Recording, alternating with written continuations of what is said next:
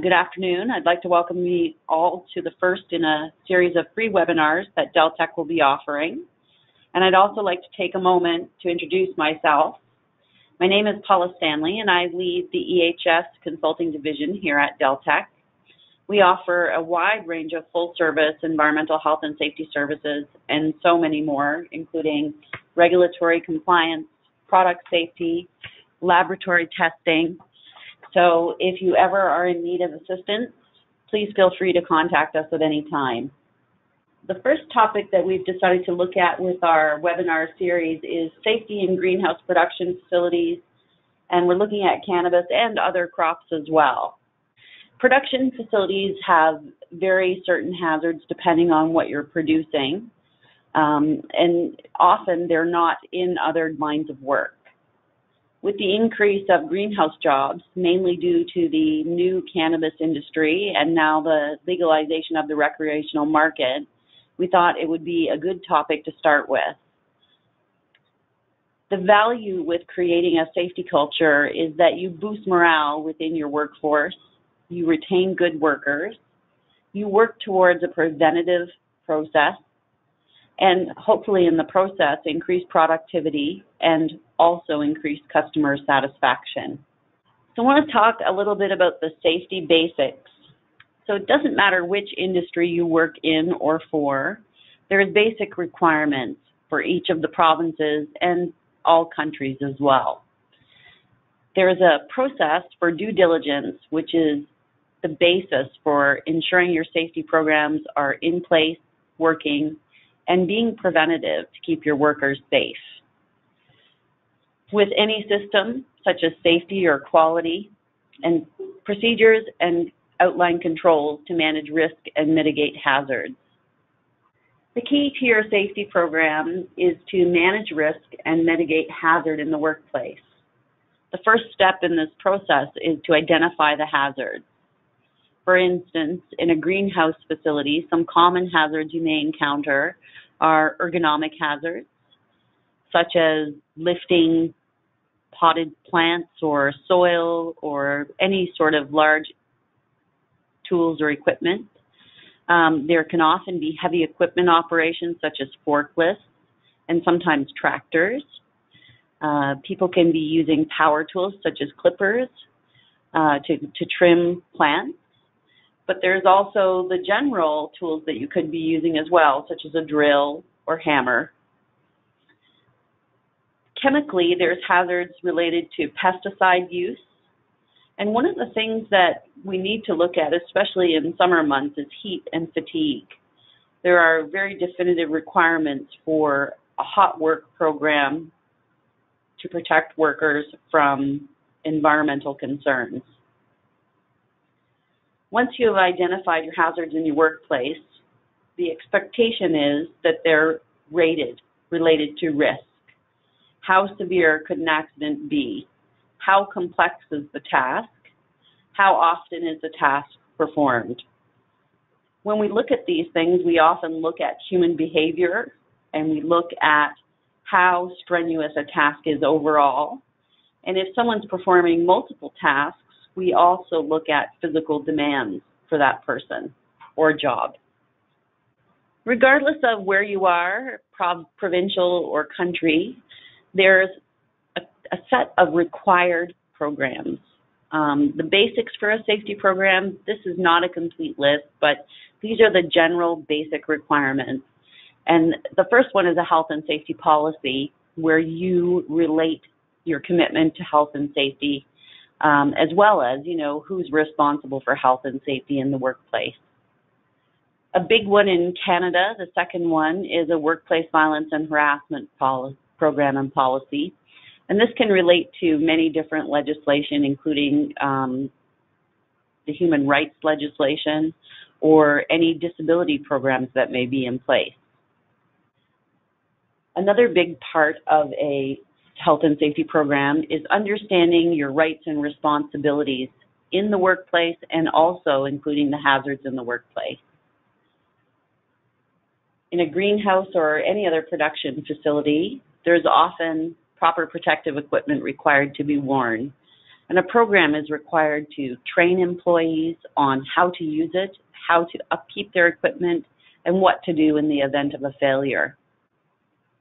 WHMIS in Canada is another one, or HAZCOM in the USA, and this is the right to know about workplace hazardous materials. Number 6 is first aid and emergency procedures, including incident investigation. It's a key to emergency response to make sure you have first aid trained people. Each province and country has requirements for training, as well as the number of people that are required to be trained in your facilities. Another hazardous program that we look at is working alone. You may have someone coming in on the weekend, let's say, to start a sprinkler system or to check on your facility. And this is a really important program because there's no knowing what's going on while that person's there alone. Another key program is the orientation of employees, introducing employees to the workplace, introducing them to the hazards, and many other items are included in this process. Again, number 9, we look at the use of power tools and mobile equipment. There's a huge push on pedestrian safety at this time. There's been multiple incidents of people being hit by forklifts and tractor trailers, and often, obviously, due to the mass of the equipment hitting them, it doesn't end well. Another key program that's looked at is lockout and confined space programs. These are very high hazard programs. They require very prescriptive controls, and every legislation that I've ever seen contains a requirement for these if they are present in your workplace. Workplace inspection is also a key program. It's how you look at your facility, how you document what's going on in your facility, any continuous improvement, any safety hazards that may be. It could be as simple as a loose bookcase in an office, or it could be some racking in your warehouse that is loose or has a dent in it that creates a hazard. And these are things that should be inspected regularly. Number 12, safety representatives or joint health and safety committee requirements. They may not be called that in your legislation, but the input is the same, and that is to have a representative that's responsible for safety in your facility and that works with employees and the employer to ensure safety within. Another question that's often asked is, when are safe work procedures required? Safe work procedures generally are written to include tasks that have hazardous substances or materials or complicated tasks and the use of machinery. If we go back to the main slide before and think about the use of mobile equipment, there are requirements for licensing, training, and use that have to be documented and trained. Safe work procedures are also written for tasks that are performed less frequently. So less frequently performed tasks can cause increased risk because people are not used to doing them, and they may not remember the safe way to do work. Once you've identified the hazards and rated the risks in your facility, this will help you to see what programs and controls are required. Again, some examples could be lockout, chemical use. This could include pesticides or cleaning products, ergonomics, pedestrian safety, and mobile equipment operation. The next step in a complete program is the training. In order to ensure that your workers understand the risks and hazards that are involved and the required legislation and training, it's a really important part of what you do. There are many legislated programs such as WHMIS and the right to know.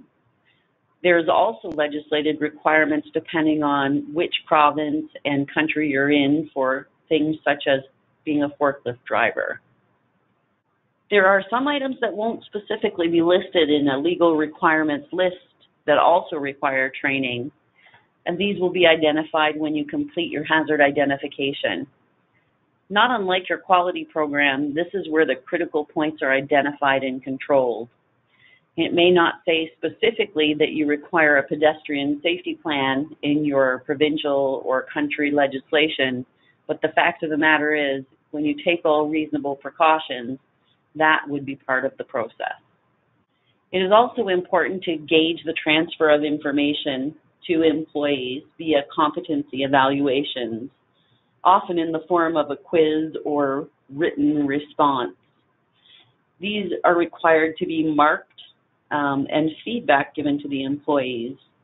There's also an expectation that if someone does not understand based on this competency test, that this will be reviewed with them so that they have a good understanding. Often there's a passing grade mark that's assigned to make sure people retain knowledge as well. It is also really important to remember that everybody learns in different ways.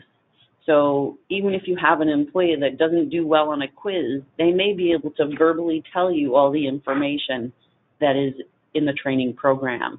So it's often very important to make sure that you're covering off these things, especially from an accessibility standpoint. So in summary, hazard identification and risk ratings for your workplace are a really important part of setting up your safety program. The controls that come from this risk rating are put in place to ensure safety with work procedures, engineering controls, and can also include substitution and elimination of hazards. There are legislated program requirements, and the training of employees and documented records of knowledge transfer are a huge, important part of your program. And so, of course, as a consulting company, we offer a wide variety of services. And in our EHS, we can certainly help with any of the programs listed, as well as hazard and risk assessments. So we can offer to help you with your health and safety policies, your violence and harassment programs, your rights and responsibilities, proper protective equipment, including choosing the proper protective equipment, with your WMIS program, first aid and emergency procedures, working alone, orientation, use of power tools and mobile equipment, lockout, tagout, confined space, and many other programs. At this time, I'd also like to introduce our Regulatory Partnership Program. This is a really innovative program that works with you as your source for environmental health and safety information. It helps you to be compliant. It sets you up for success by providing you with the basics of a safety program as far as policies are concerned. And of course, there's ongoing support. In the first 3 to 4 months, your programs and procedures are completed and put in place. And after this, there's ongoing monthly support. And depending on what kind of business you have, it will depend on what kind of ongoing support you request and require. Some people might like to have a monthly safety meeting with the regulatory partner, or some people may prefer to have training provided. It's really based on your business need. As a preferred client in our regulatory partnership program, we offer you an outsourced regulatory team responsible for continuous preparation and implementation of your safety programs. Please call us to discuss any of your business needs. A little bit about Dell Tech. Dell Tech has been in the business of regulatory compliance for 39 years, and we provide hazard and risk solutions in the areas of environmental health and safety. We work with you, the client, to create and implement compliant, cost-effective solutions usable at all levels that fit the needs of your business and keep people and the environment safe. Have a great day, and I hope you enjoyed this very quick overview of this webinar.